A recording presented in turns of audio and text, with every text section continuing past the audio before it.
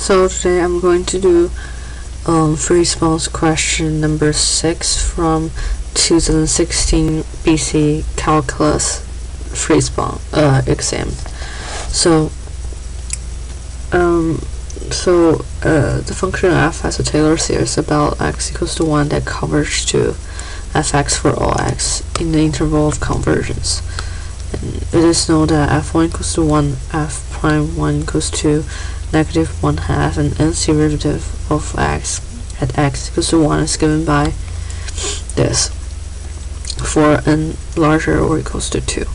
So we write the first four non-zero terms and general term of Taylor series for f about x equals to 1. So in order to write a Taylor series, we need to find f prime, f double prime, f triple prime, and we already know that f prime 1 equals to negative 1/2, and for f double prime 1 we need to just plug 2 into n. So therefore for f double prime 1 I got negative 1 to 2 times 2 minus 1 over 2 minus 1 factorial over 2 to the 2 equals to 1/4, and f triple prime 1 will be equals to negative 1 to the 3rd, and then it will equals to negative 1/4. So in this case, what am I going to do is to apply them to the Taylor series formula, which is, so the Taylor series formula is usually f x plus f 1 x times x minus 1 over 1 factorial plus f double prime x minus, well, actually it's not x minus 1, it's x minus a. It could be the constant, like in this each specific problem, over 2 factorial plus dot dot dot.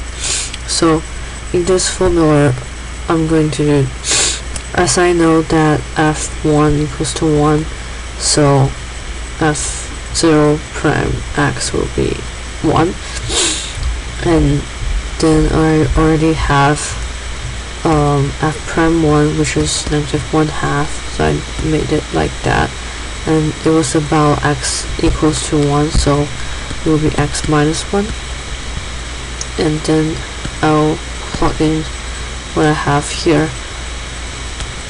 So this is already the first four non-zero term, and I'm going to simplify it a little bit to make it look like this.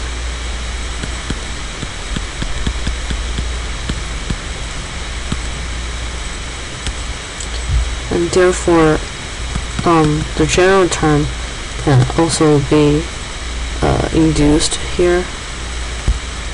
So the first four terms are here, and general term is here. Okay, Ex as to the Taylor series for x about 1 has a radius of convergence of 2, and find the interval of convergence. So finding interval of convergence is easy, going to prove it. The interval, since it says the radius is 2 and is centered at x equals to 1, then we know that x minus 1 will be less than 2, and then we'll have negative 1 less than x less than 3, and this is the interval of convergence. And then we need to prove it. In order to prove it, we're going to plug these two numbers in order to see if they converge or not. And if one side converge, the other side diverge, then we know that this is the interval of convergence. So first I'm going to test x equals to 3. So when x equals to 3, the general term will be equals to, we'll be simplifying this form, and then we know that this thing converges because even though it oscillated, since there's -1 to the n, as n got really large, the whole factor will go to 0, so it converges. And then let's test when x equals to -1. So from this point we can see this is alternating series, so it will definitely diverges, and therefore we prove that the interval of convergence is -1 less than x less than 3. That's the interval of convergence. So let's move on to C. So C asks us to find f using the first 3 non-zero terms to find f of 1.2.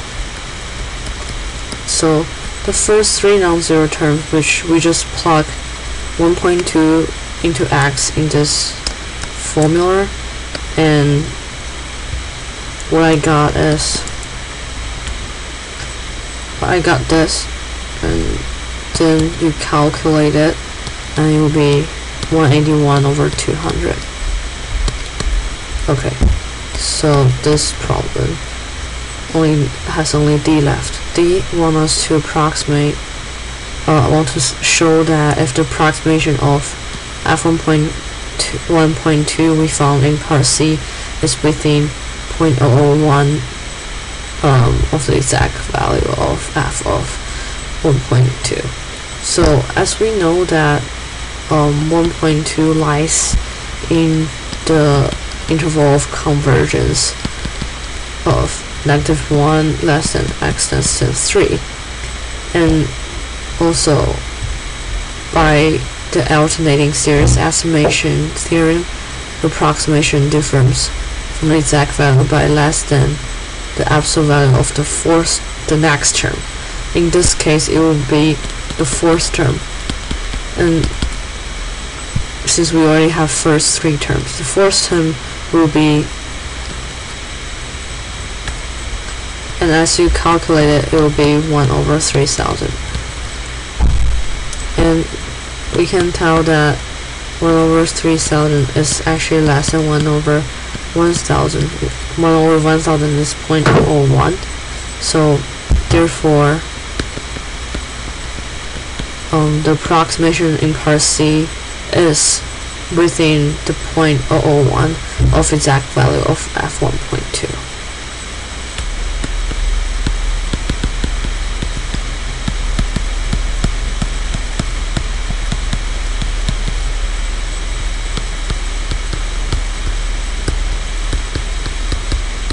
Okay, that's it. Thank you.